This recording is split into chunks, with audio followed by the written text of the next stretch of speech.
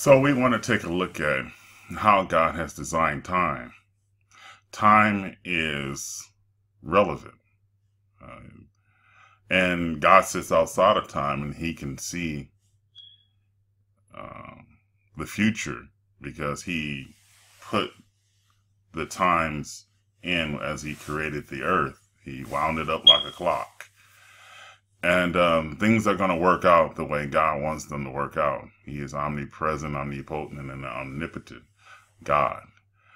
So what I wanted to point out today is that God has given the world 7,000 years as far as what he's going to do for mankind, and that is to give grace and mercy to them. He won't give it to Satan, but he'll give it to them.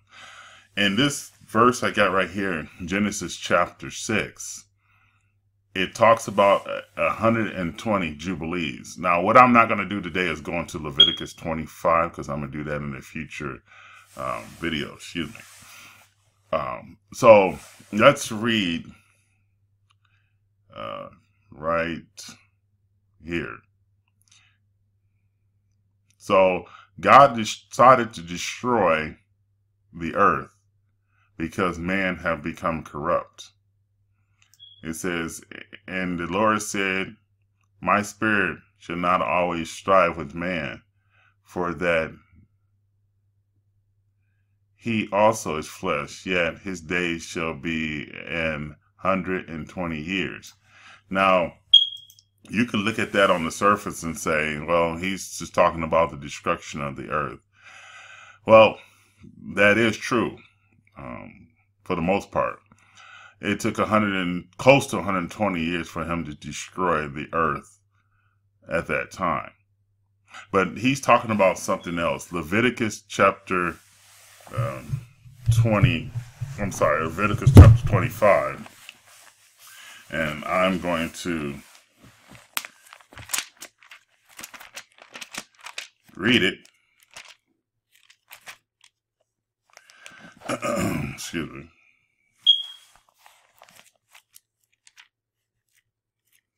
So in Leviticus chapter 25, it talks about the Jubilee years. The Jubilee year being 50 years. Now, if you multiply 50 times 120, you get 6,000 years. So the 6,000 years will be given to man to live their lives and to make a decision. They're either going to make a decision for God or they're going to make a decision for the devil. They're either going to choose heaven or hell. And God is going to do everything in his power to make sure that happens, that they will choose heaven or hell. Now, I want to read 2 Peter 3 and 8. And it says, excuse me.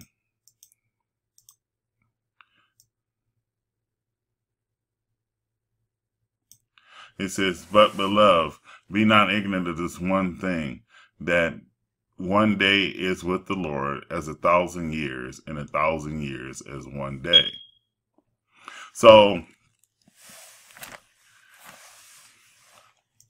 God has said in his word that 1,000 years to the Lord is a day. So when you hear the word a day of the Lord, this is what he's talking about. 6 years sow your fields, and for 6 years prune your vineyard and gather the crops. But on the seventh year, the land is to have a year of Sabbath rest. Now this is what they call weeks, a week of time.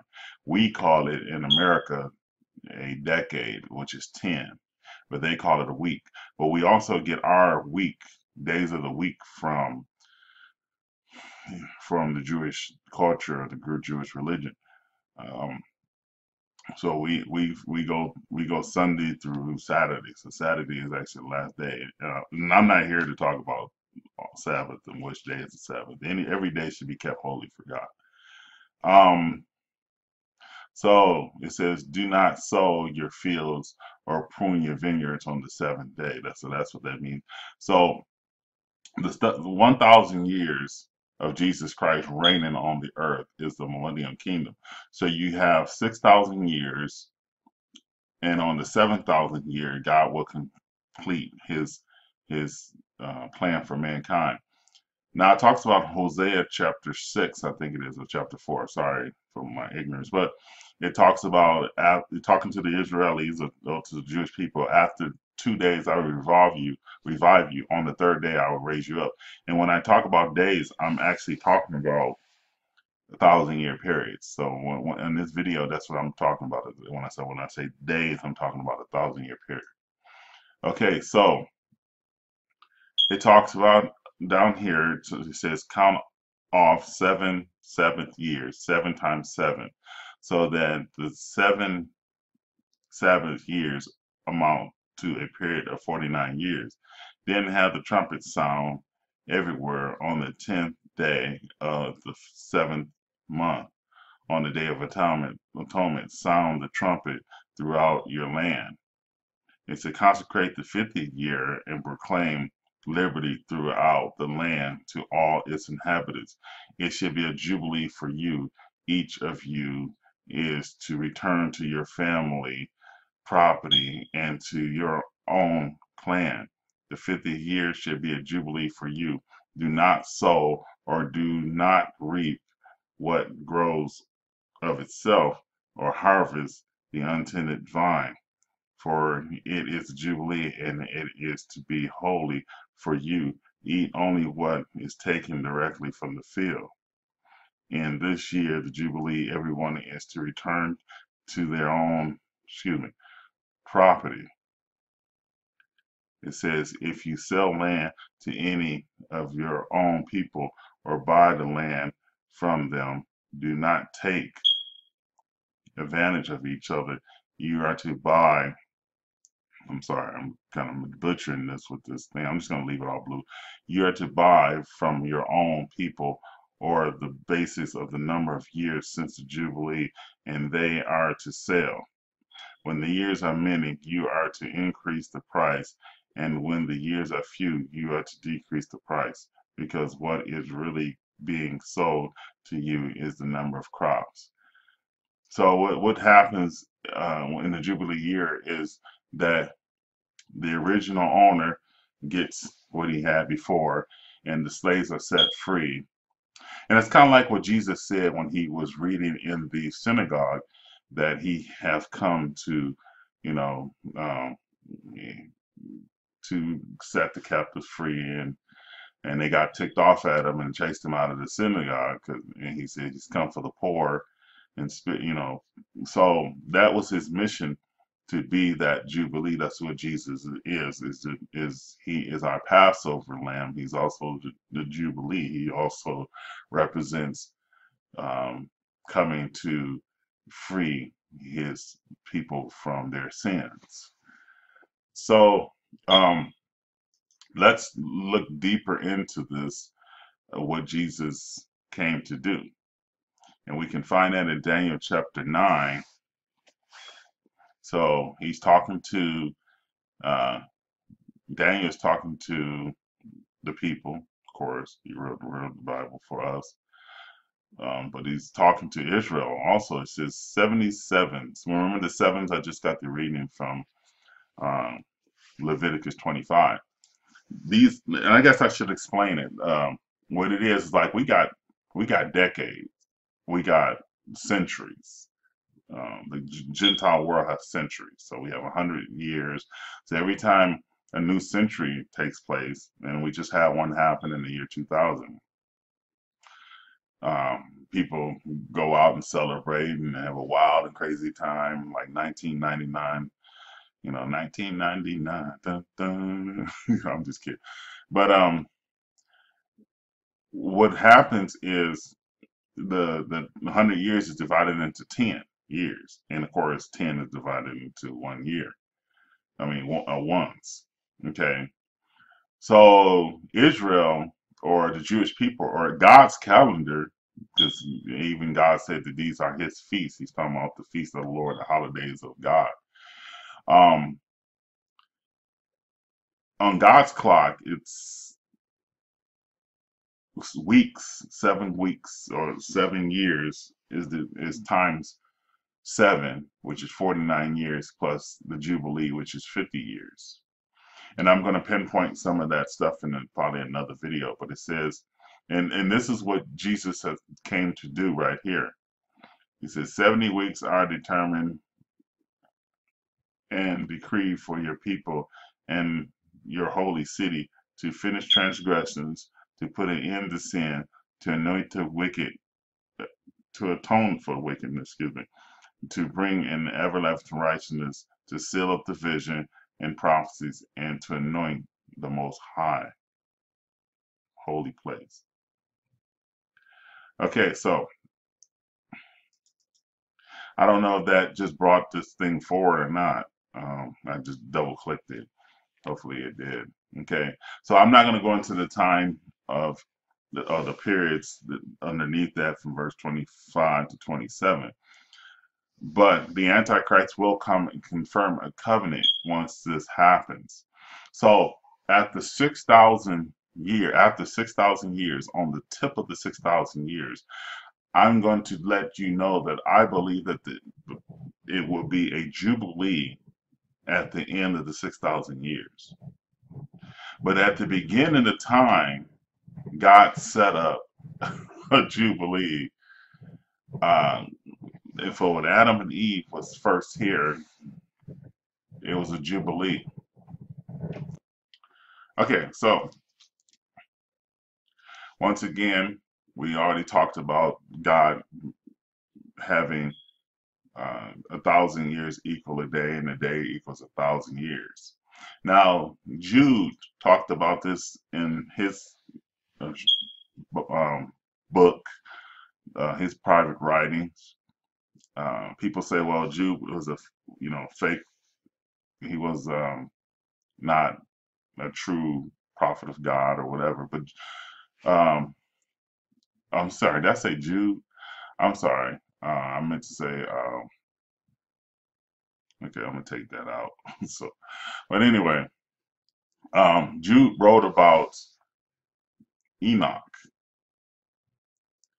and Enoch wrote a book that talked about the 7 day theory. It says in Enoch, it says Enoch, the seventh from Adam, prophesied about them. See, the Lord is coming with 10,000 of his saints or holy ones to judge everyone and to convince all them of all ungodly acts they have committed in their ungodliness, and of all the defined words ungodly sinners have spoken against him. These are grumblers, fault finders. They follow their own evil desires.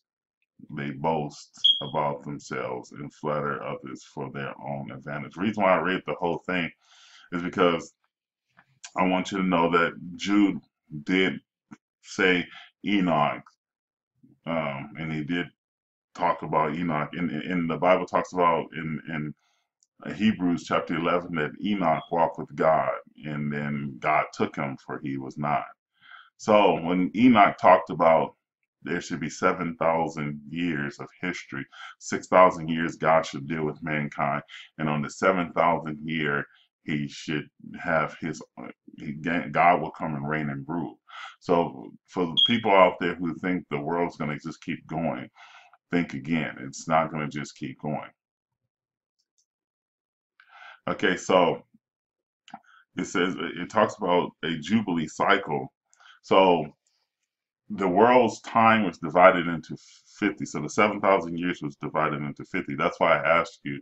That's why I told you when the video first started that Noah was told by God that man, his spirit would not always strive with man. It would be 120. 120 what? 120 jubilees. So 120 times 50 is 6,000 years. So Israel stopped using the Jubilee, even though the procession of the Jubilees continued on. And what happened was when Israel leaves God, and he dispersed them all around the world. Excuse me, I'm going to drop my Bible. When he dispersed them all around the world, they didn't really use the Jubilee. But there were certain rabbis that talked about the 6 day theory, that there will be 6,000 years, and on the seventh day, man will be resting if they choose the Lord Jesus as their personal Savior. Now, you probably saying, well, why is he saying all of this? Well, I'm saying all of this to say that the clock continued to go. Now, as we go back to Daniel, I'm not going to read all into this, but Daniel prophesied exactly when Jesus Christ will come. So when the decree to rebuild and restore Jerusalem, and that happened 480 years before Christ came. And that is why the wise men kind of, they understood what Jesus was when he was coming. Now there was a star where Herod told them, she says, go, when you go find the kid, bring me information, because he wanted to kill the kid. And his the kid's mother, of course, Joseph and Mary, was told by God to go to Egypt, and then when Herod dies, you come back. Well, when the wise men finally found Jesus and finally found his parents, he was 2 years old. He was wrapped in swaddling clothing. He was keeping warm. And the star of Bethlehem, which just appeared again in June 30th, um, 2015, I saw the star right outside the window, outside my house here. That thing was pretty bright. And I find it a blessing to see the star. I think I saw three blood moons. I didn't see like two of them.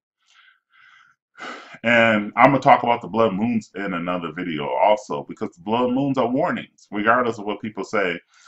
It's almost amazing how the blood moons are in 1948, is 1949 and 1950, and then the blood moons are in 1967 and 68. There might be another year, it might be 66 and 67. I don't know for sure.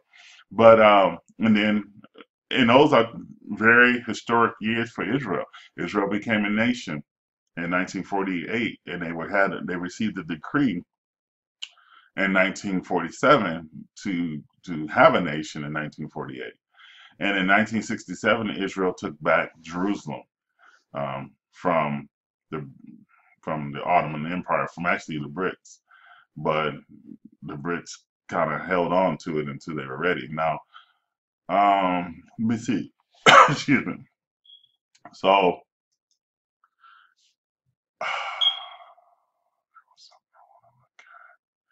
there was something I was trying to look at. Oh, here. Okay, so the years 1917 is when General Allenby went into. Now, these are, I guess I should say, these are Jubilee years. So, what happened was we lost count of the Jubilee cycle. So, where is the Jubilee? Well, I mean, if God told Noah that there'd be 6,000, so you have to go from Adam and Eve to Jesus Christ for 4,000 years, and from Jesus Christ to the second coming will be 2,000 years. So that's a total of 6,000 years. So where would the Jubilee be? Where would they take off from? What will be the cycle? Is there a sign that tells us where the Jubilee is? And then we can start counting forward. So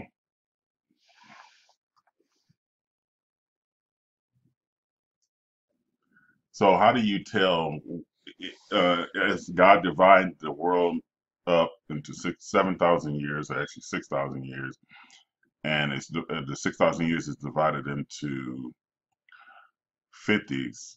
How do you know where we are on God's time clock?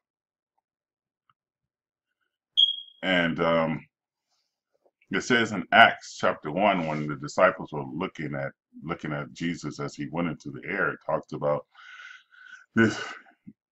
saying Jesus is going to come back, but don't worry about the signs, the times, and the seasons that God has appointed for Himself. But you receive power from the Holy Spirit, and that's what counts. That was counted for the last 2,000 years. It's the age of grace that the church would be an instrument for the Gentiles to be saved, and a little bit later on, with the residue off the feet, residue off the church, the Jewish people will actually get saved also. And the Bible says that all of Israel will be saved. Now, how do you know where God left off on the clock? And I showed you some key years um, before. So I don't have any graphics here. I wish I can have some graphics. I don't think he has any graphics here. But in 12:17, he said that Jerusalem will be conquered by the Ottoman Turks in the future. And then there will be 10. So that happened in 1517 all the way up to 1917. For 400 years, the Ottoman Turks were controlled by the British. The land was controlled by the Ottoman Turks. And then the British conquered the Ottoman Turks. And then the League of Nations conferred the mandate for the Holy Land in Jerusalem. Third, 1917, under international law, Jerusalem was a no man's land. That's what and this is Judah ben Samuel, and he was from Germany. He was a writer or a rabbi, and he talked about the Jew. So, in other words, we will catch the Jubilee as it comes right through our time. And the Jubilee, the last Jubilee was 1967 when Israel took back the land. And this is what Ben Judah prophesied or predicted, that there be not 10 Jubilees from the time of 1517 all the way up to the time of the Messiah, which he predicts to be 2017. And says, when Israel captured Jerusalem in the Six-Day War of 1967, exactly one Jubilee, 50 years after 1917. And that's when, once again, General Allenby from the British went in to take back the land. So you go from, and you back up 100 years from that, or 50 years from that, so you get 1897, or I'm sorry, 1867. And you get the Zionists making a conference to make plans on getting a Jewish state. I hope I said that all right, because I kind of butchered that. And I'm going to do a future video that's much more organized. I just wanted to hurry up and do a video. I prayed about it before I started this, but I wanted to get one out. You can tell my urgency to get the video out. So in a nutshell, what Ben Judah is saying is, from the time the Ottoman Turks take over Israel, or takes over that part of the land in 1517, it'll be 400 years. And then that will come to 1917. And then he said in 1917 to 1967, that'd be another Jubilee, that Israel will be a no man's land. This is what he said. And it's funny because over there in Israel at that time, they did have a plot of land called no man's land.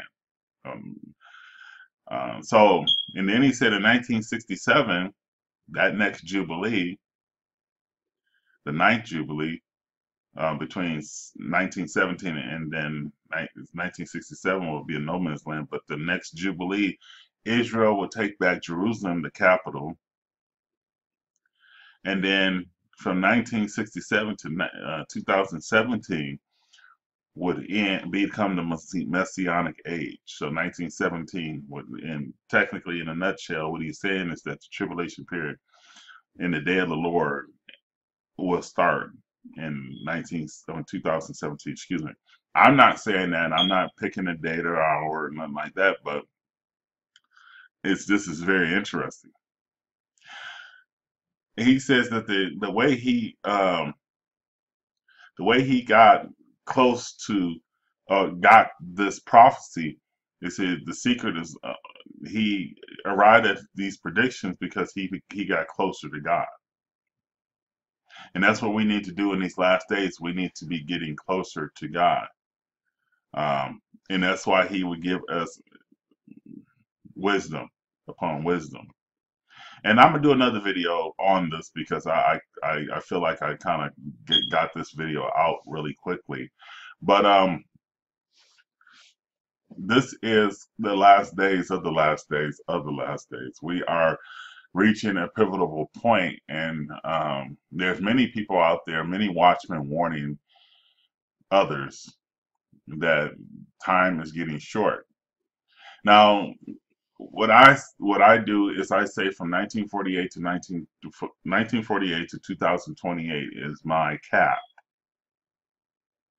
It's my cap, and inside that cap is a 7-year tribulation. It can go any way. I think I'm leaning towards any day now, and Jesus Christ can come to the skies, crack the skies, and any day we could be going home as Christians. You have to be born again to enter heaven, and you want to put Jesus Christ first. That is a requirement. A lot of people, I had a person get mad at me at church this week because I said that the power of God will break you from your sins. See, a lot of people in the church are comfortable in their sins and they want to remain in their sins, and then they get mad at me because I tell them the truth. That's what Paul said. Are you mad at me because I tell you the truth? But this is what's going on is the bride sees the groom coming and the bride gets ready. Jesus Christ says, well, if I come at an hour that you think not, will you be ready? Well, I mean, are you going to be ready if the robber goes into the house and steals everything? Do you let him do that, or do you prepare? Put, in our modern day, you put burglar alarm systems up and you put bars on your window, but you might lock yourself in the house just in case something happens. So I'm thankful that you guys are watching this video, and I praise God for it, and I'm blessed to have you guys watch the video. So thank you, and God bless y'all, and y'all have a wonderful day. Well, I just want to get that video out to let you know that God has a plan for mankind, and it is timed to the T.